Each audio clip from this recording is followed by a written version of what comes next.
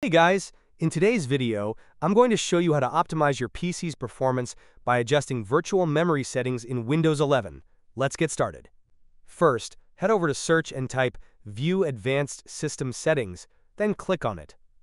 In the window that opens, under the Advanced tab, click Settings under Performance. In the new window, go to the Advanced tab again and click on Change under Virtual Memory. Now, make sure the Automatically Manage Paging File Size option is unchecked. Select Custom Size. For the initial size, use the number listed as recommended in that same window. For example, mine shows 1,679 megabytes, so I'll type 1679. Next, open System Information from the Start menu. Scroll down until you find Installed Physical Memory RAM. Let's say you have 6 gigabytes of RAM like me. Now open Calculator. Multiply your RAM by 1024.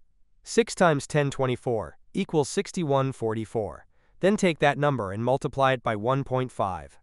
6,144 times 1.5 equals 9,216.